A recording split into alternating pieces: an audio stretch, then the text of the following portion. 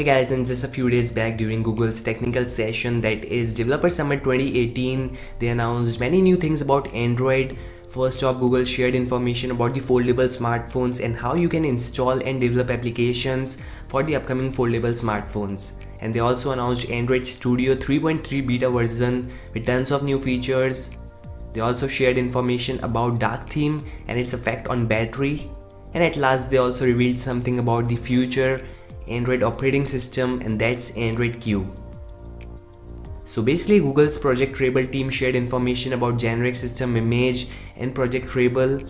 Also, they said how important is GSI for developers and consumers. In case you don't know, GSI is basically a system image file which can be installed on any Android smartphone with Project Treble support. And that means despite different hardware, you can just install a particular Android operating system file on any smartphone. Doesn't matter if your smartphone is a Snapdragon 636 processor phone or 845 processor phone, you can just install this generic system image. Okay, so about Android Q, the team said we are also exploring ways to make future GSI available earlier than the release of next Android version. So you will be able to try out next Android version earlier over GSI, and at the same time we can also get early feedback from you, so the benefit is mutual. We are also exploring ways to make future GSI available earlier than the release of next Android version. So you will be able to try out next Android version earlier over GSI.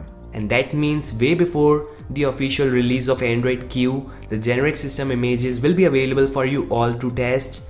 And if you remember, this year, that is 2018, Android P developer preview started on 7th of March and official GSI was ported later on August 20th. So things going to be different in 2019.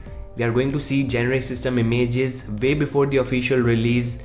I think just after the first preview, we might see the GSI for the same. And yeah, March 2019 is probably the starting of Android Q beta firmwares, cause Google always start kicking previews starting March. We saw the Android O preview on March 21, 2017 and Android P on March 7th, 2018. So yeah, just a few months left for the official announcement of Android Q. And yeah, many exciting new features are coming along with it. Google is going to focus mainly on dark theme support and improving the gesture and interface, and also adding some more new features.